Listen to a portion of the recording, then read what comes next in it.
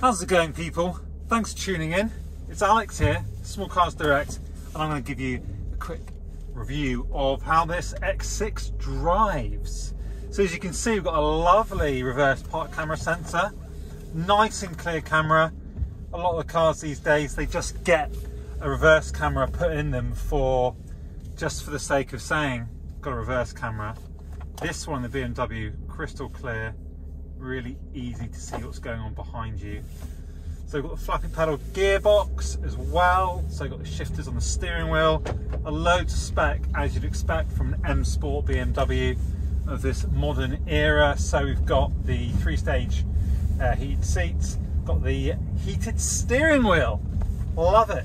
Just flick that button there, steering wheel comes on, flick it again, obviously it comes off. Got the electrically adjustable steering wheel, up, down, in, out.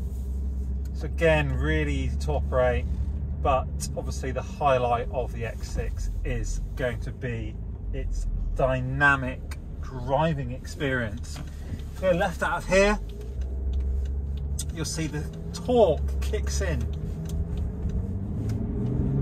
pretty much instantly. I mean, for such a big, heavy SUV, the performance is phenomenal. You really do feel all of its power so early on. Lovely digi dash, I don't know if you can see that, but it's nice and clear, nice modern feel to it. This is a 67 2017 example, and it's covered just over 21,000 miles, so you would expect it to still have that new car feel to it. Gearbox, nice and engaging. So just flick it down all the way down to third. Again, it just gives you that more engaged feel by overriding the gears yourself.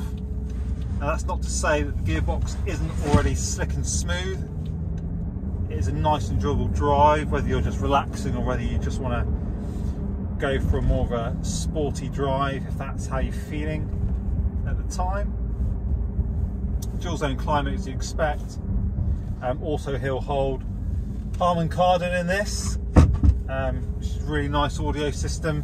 I wouldn't say it's the best uprated audio system I've experienced before, but certainly a notable over and above the standard stereo as well. Loads of safety features you'd expect. So if you just hit there, it basically gives you the option to have all of the collision warning, pedestrian alert and lane departure warning working as well, or you can toggle certain features off if they're not to your liking, but I don't really see why you wouldn't have them on for your and your passengers' safety.